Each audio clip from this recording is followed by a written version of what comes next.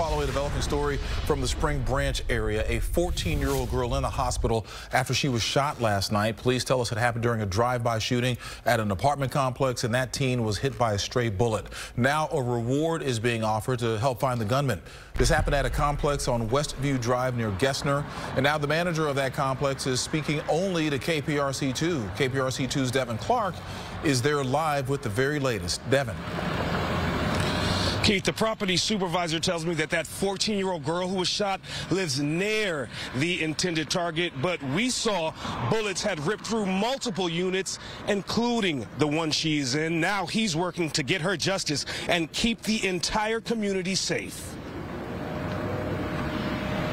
We can't control the street, you know? I mean, HPD can't control the street. We certainly can't. With violence running rampant throughout our city, Westview Forest property supervisor Jack Yativ says he's made serious efforts to protect his gated community from criminal activity. We have 2 courtesy officers that walk it every night. We've got 45 cameras. We've got, we check people. You wouldn't believe how we check people before we move them in, right?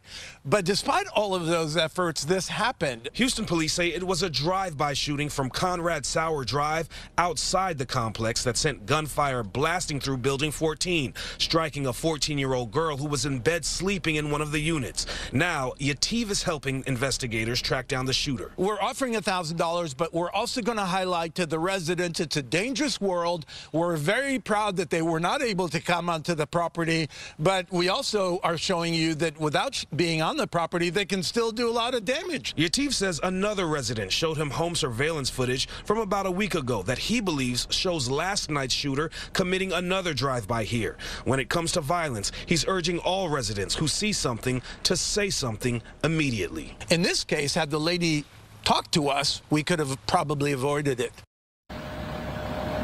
Yativ says that he has relocated the person he believes is the intended target.